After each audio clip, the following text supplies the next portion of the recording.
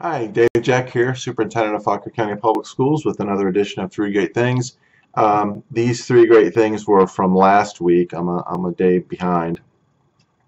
Um, but I did get to do some experience really neat stuff last week.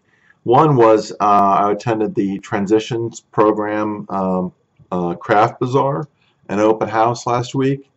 And perhaps my favorite program in the school division is the transition program.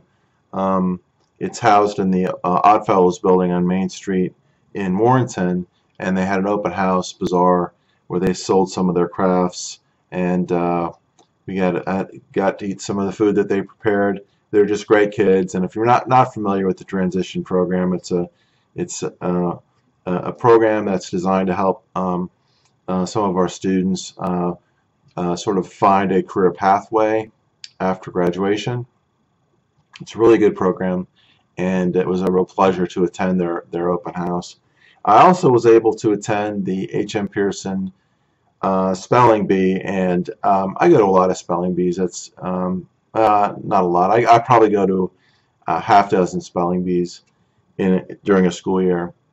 And but here's what impressed me the most about Pearson's spelling bee. They have a new principal, Mark Marcinetti, former combat decorated Army veteran, and the way he commanded the respect of those students, and the way the students, because it looked like the entire student body was in the auditorium cafeteria, but the way that Mr. Marcinetti sort of had those students' attention, and the way that they showed this tremendous respect for the kids who were participating in the spelling bee. I was very impressed by that, so I wanted to mention it during Three Great Things.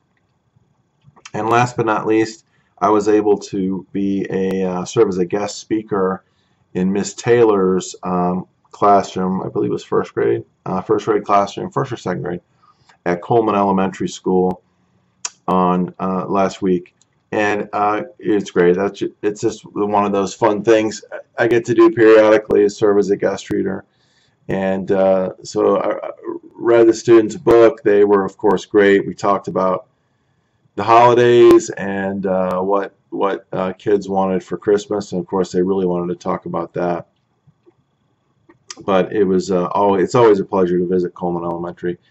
It was a really good day to be able to go and do something completely different. So I really enjoyed that. So those are my three great things, and I hope everyone has a great rest of the week. Thanks.